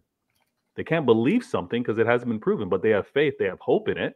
Now, if there's going to be a challenger, I see it being Arsenal right now because they have everything in place. There's going to be a lot of questions with Liverpool, but again, if Edwards coming in and making the right choices, there's no reason for them not to be continued challengers, right? And I like what I'm seeing with regards to Spurs as well. I think they got injury plagued this season, but if they continue to improve with what they're doing, I think they're going to be in the mix as well. If you're competing, again, if you're in this mix of top 4, it is going to be a battle because I think there's not much separating the clubs. Now, the difference that's happened with regards to City is because we've been very cutthroat. We've been serial winners. Like, we've not want to relinquish an inch of being at the top of the league. When Pep goes, if he happens to go, I think the ambition still stays there from a club standpoint, but maybe we don't get the same level of execution and drive in terms of a manager, demanding your best regardless of who you are, right? So whoever we get, I think it's still going to be a contest. It's still going to be a competition. Arteta dominating the league, winning 3-4. No, I don't see that. I really don't see that. But I do see everything kind of coming back to a bunch, a group of 2 or 3 clubs all continuously being in the mix. Yeah, guys, before we go on, guys, you guys have to be able to hit that like button. You know, if you are watching us, you close the live chat right here. Close the live chat. The like button looks like thumbs up right underneath your live chat. You have to close the live chat, and we need to get to 300 likes. It's unacceptable to have 700 people and we don't have 300 likes. Unacceptable, to be honest. Come on, people. Hit that like button. The like button is the only way we're going to get more subscribers and more people watching. You want to grow this community, hit the like button underneath the live chat. It's actually 300 likes is the minimum. If you have 700, we should have 350 likes. 300 likes are the minimum underneath the live chat. Here we go, people. Mike, you want how do you see Arteta actually? If Xabi Alonso comes in, for example, for your club, how do you see Arteta in this competition? I think that Arteta has kind of taken, I mean, he's taken 5 years to really get into form per se. I know that they challenged for the title last season and they were favorites and then they blew it, which happens. You know, it's not just, he's not the first person to do that, and he sure as hell isn't the last.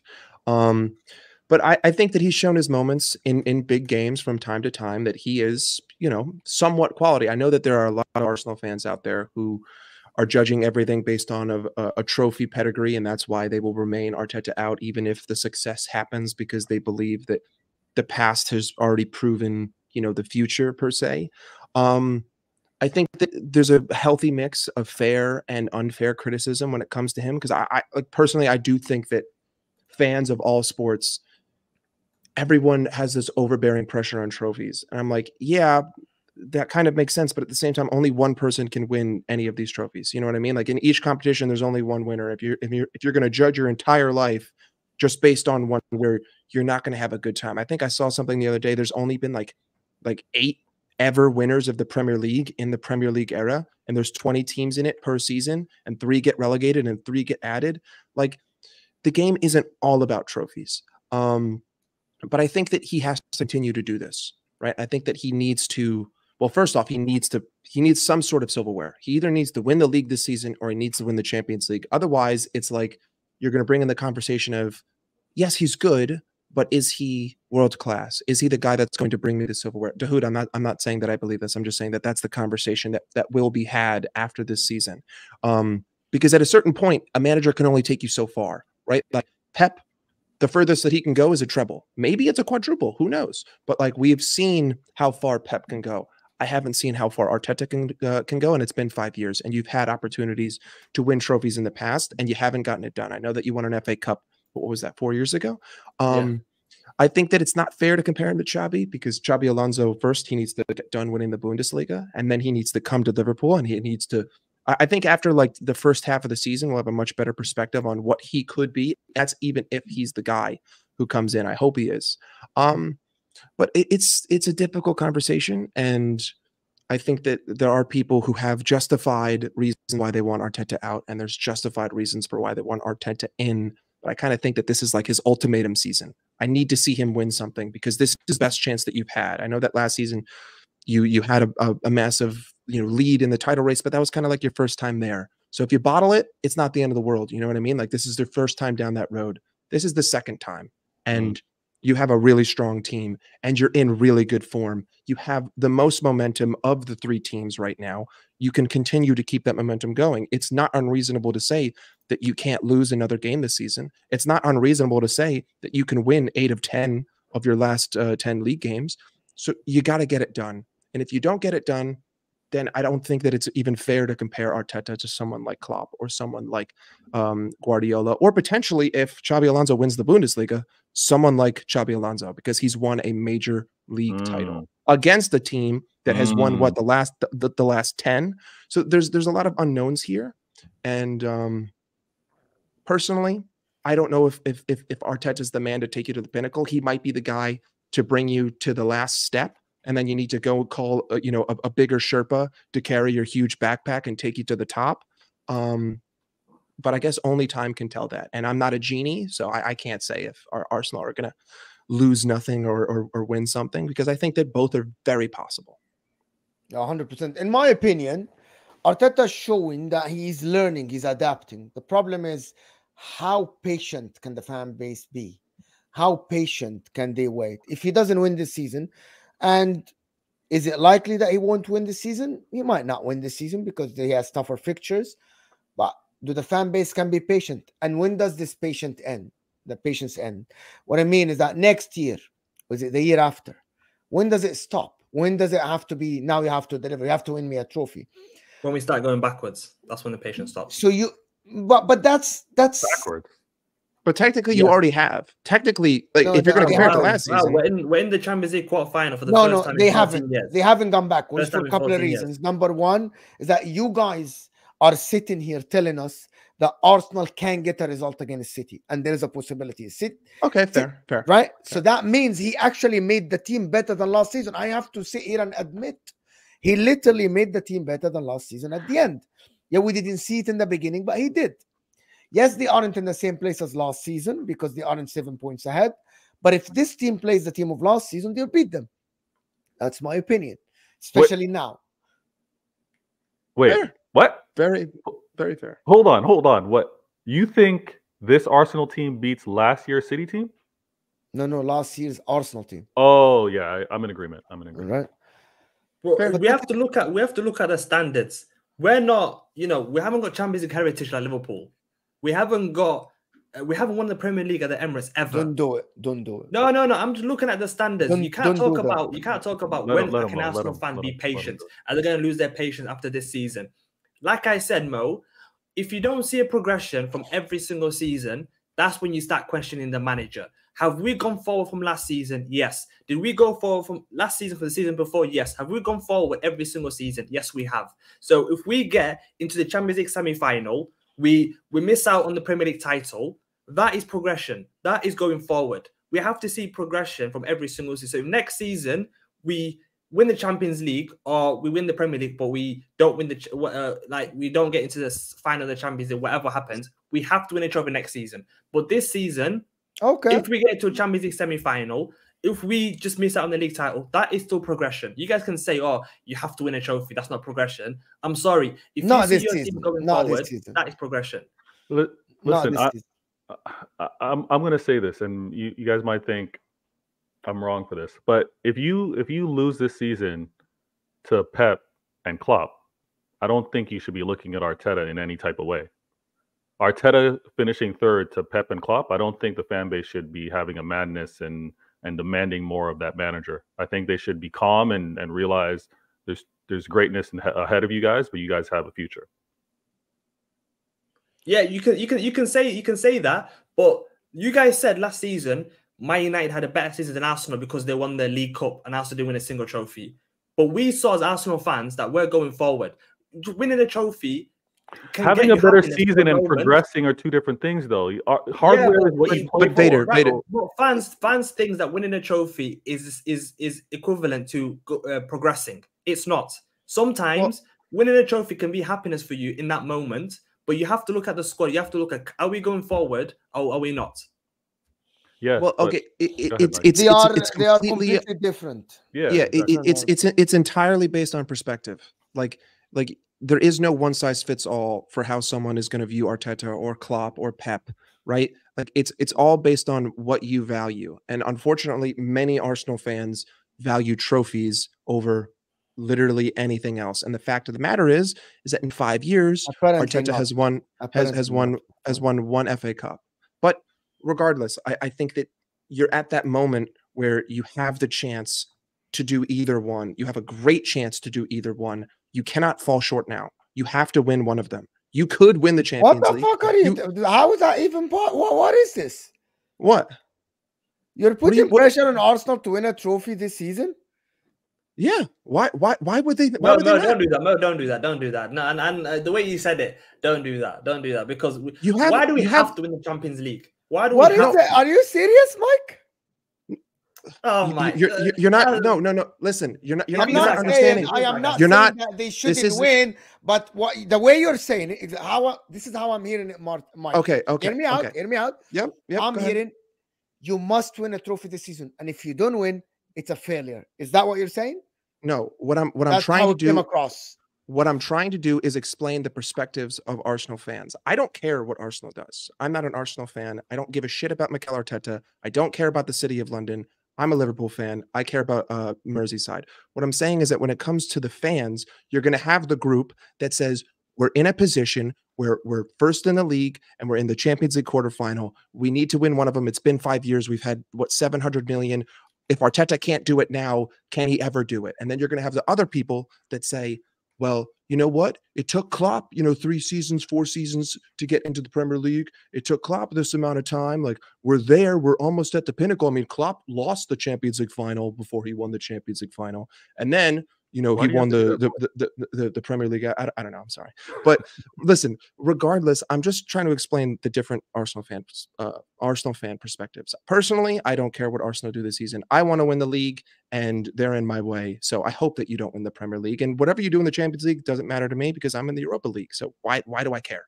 It makes no difference. Honestly, if you win the Champions League and I win the Europa League, then I will care because I'm gonna have to beat your ass in the Super Cup. But until then, the Champions League makes absolutely no difference to me. I'm just trying to explain from an Arsenal fan's perspective. That's all.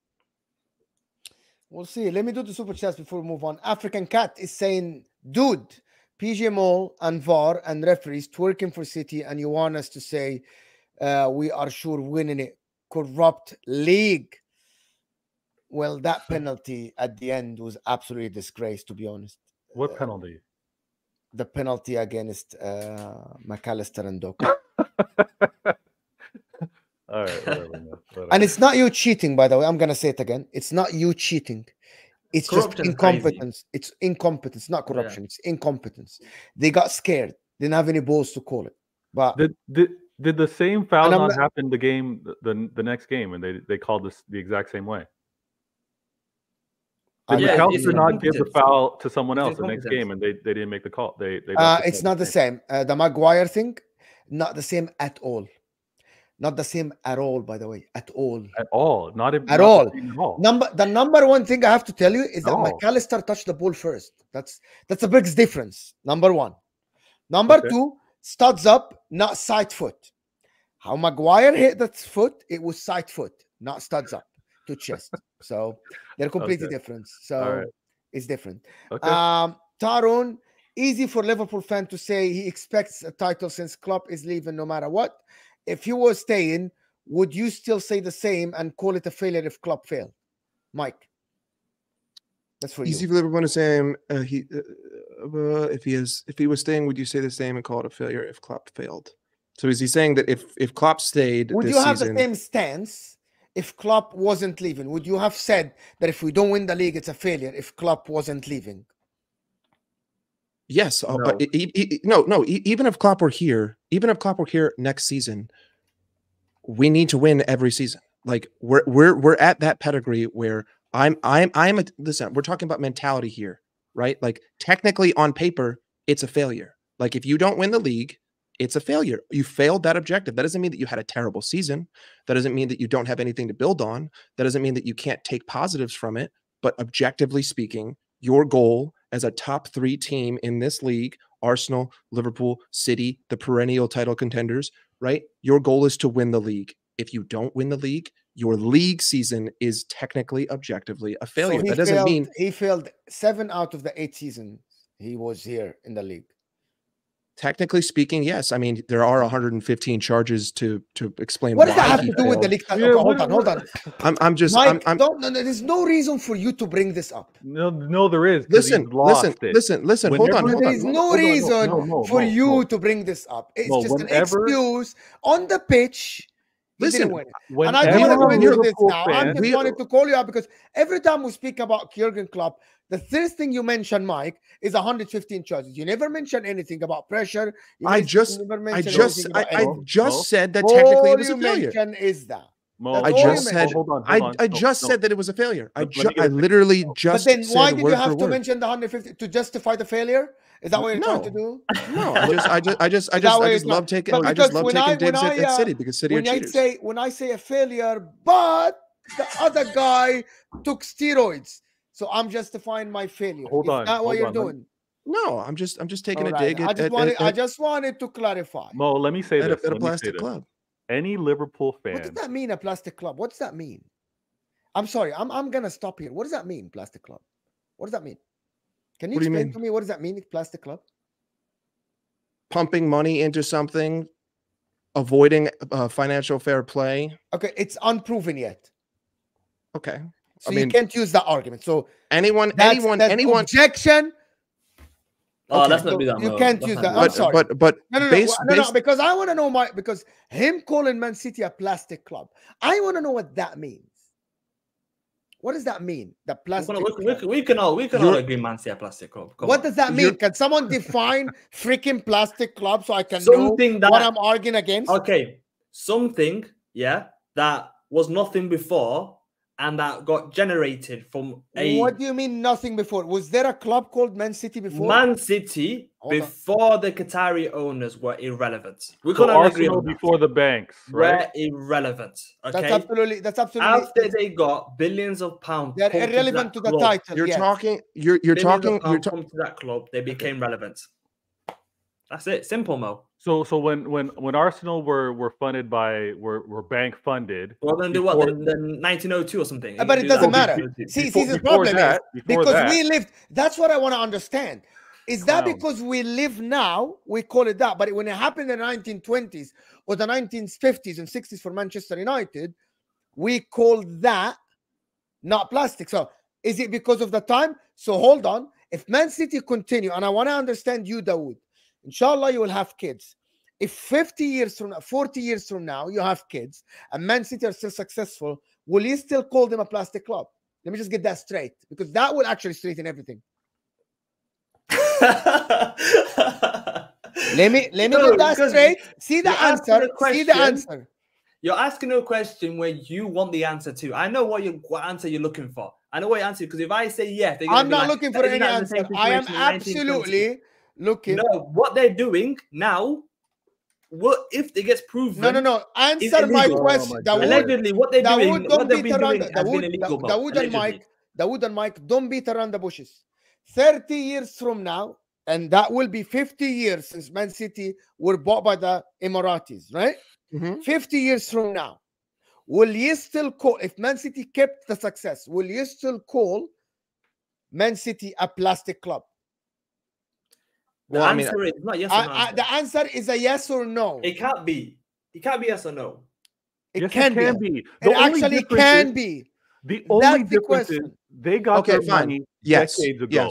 Yes, I will. Okay, that means Arsenal are a plastic club. That means every club can I answer the question? Are a plastic club when the money was no, here. It's as simple as that. Answer the question. Your definition is that.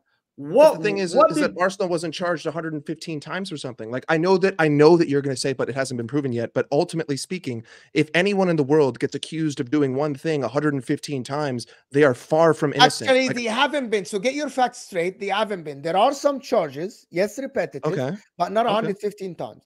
And let me just tell you something. And this is I'm going to end because this is not about the 115 charges, right? All I want is that when we mention Jurgen Klopp, the majority of people say 115 charges. Nobody talks about anything else other than this. Nobody talked about anything else other than this. I prefaced anyway, I'm gonna move on. I'm gonna move on from this because I need to end the show in the next 2 minutes. That was the manipulation there from you, Mo, was crazy. It's not manipulation. I'm literally using your logic. Southgate for Man United saying, love the salt. LFC don't need another club. Need a better coach than Arteta and Southgate. LFC giant club. Were run night and day when Klopp took over. Pep off soon, maybe soon if the 100, maybe sooner if the 115 charges pop. Yes, Southgate, maybe, probably you are right. Probably you are right. I know Martin wants to come on, but Martin, I know I'm gonna move on from the 100 because this is not the day to discuss that. I just want to say one thing, I was just responding. Yes, let me do this. And then I'm going to let you respond because I need to move on from the 100 because we need to finish the show. The Mancunian way, Martin, thank you so much, Martin. Apologies, Martin. I would have had you on, of course, with all my pleasure, but I really don't want to have even 5 minutes on this. I just wanted to explain to Mike that what they're doing is just wrong about the money. They're right. A club being bought is right. The fact that they're successful is a different story.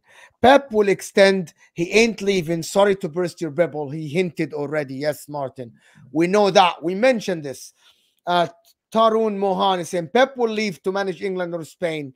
Not now. Not now. It's not going to happen now. Go ahead, Victor, before I end. Okay, all I'm going to say, two things. The mere fact that you guys got your money decades earlier and got your success, and now you want to look down on a club that's getting the money at a later date and want to poo-poo on it is shameless. Now, another thing too is ask these other rivals whether they're finishing second to the 115 charges every year. No, they're not. Your manager hasn't finished second every year. He's fallen out of that. So question your manager on why he hasn't been the serial winner against other clubs that are inferior in terms of ownership and manager. That's what I would throw at a Liverpool fan. And you Arsenal fans as well. Is Arteta that guy? Or even before Arteta, were your managers that guy? No, because they're finishing behind not only my manager, other managers. So relax with this 115 because you're losing to a lot more than that. That's all I want to say. By the way, nobody is denying that City are successful after they were bought. You will never see a City fan saying otherwise. Yes, they won a trophy or 2 or 3 back in the days, but the success that we're witnessing now is literally after they were bought. It's as simple as that. Nobody's denying that. But what we're judging is, what they did, was it legal or not? Yeah, we'll find out. That's a different story. Exactly. That's a different story. And you know what? And if it wasn't, then everything after it is void because you were literally built upon a foundation. You know, I have another argument against that, and people don't like it, but I'm not going to say which is fine. I have another argument. But anyway, listen, people, this has been absolutely a brilliant and a fantastic show. I want to shout out to all the guys that super chatted the channel and made the conversation happen. Jerome, Nilot Pal, Jamrook, Andrew Wright, of course, Ryan, Martin, of course, the Mancunian way, JJ, Lloyd, African Cat, Tarun, Southgate for Man United, and Tarun again. Appreciate you guys. Thank you, everybody. Watch. I know, guys, that we can get to 400 likes right now. Right now, we can get to 400 likes. Right. Mo is a City fan when convenient. Yes, I am a City fan when convenient, Liverpool fan when convenient, and Arsenal fan when convenient. Absolutely. Mike, don't let Mo get away with it. Listen. This is way too big I asked you a question. I asked you a question, and you guys were trapped in a corner and you didn't want to answer. Plastic Club. Listen, I don't want to go stepping over any lines. Just to me, Plastic Club is just passionless, right? Like I look at the word plastic. I look at what Manchester City did. I see a Sheik. He comes in. He buys every single trophy that there is to buy. Yes, maybe other teams. This guy clown on. Okay, go ahead. Other teams and other sports. Other teams and other sports have done the same thing. This is a very large conversation. I do have to leave because I have somewhere to be. But regardless of that, this is a whole different can of worms. And to me, plastic things mean many. Which is listen. This is no because okay. Hold on, Mo. I'm not going to stand for that because I literally prefaced it. So why do I have to stand for what you say? Because why do you have to? Why do City fans have to stand? Will you allow me to speak? No. Allow me to? Why do City fans have to stand for what you say? You glossed over what I prefaced my statement with in saying that yes, the one title in however many seasons is a failure. I said that, and then you just completely ignored it. You completely ignored it. You just took my words, you threw it in one ear, and you threw it out the other, and all you heard was 115. I said that it is technically a failure considering the fact that we finished 1 point behind however many times. Yes, on paper, it's a failure, but everything with a failure needs context, okay? But I will give you that, sure. 1 and 9, whatever. One of everything, whatever. Could it have been more? Should it have been more? Yes and yes, but it wasn't. And regardless of that, I'm going to appreciate to the heights that he took me and from where I was and the shit that I was digging in. And like, I have to be appreciative for what he did for me. But yes, we had many failures, but so have other clubs in all different eras of this sport and all other sports. But yeah. Anyway, I'm done. Anyway, thank you guys. Appreciate everybody that watches. Oh yeah, guys, I trigger you, right? I trigger you, of course, all of you, because I say what's in my mind. Yes, brilliant. Yes, absolutely. We'll see you guys soon, and we are out of here, people. Thank you so much for everybody watched us, and I hope you got triggered.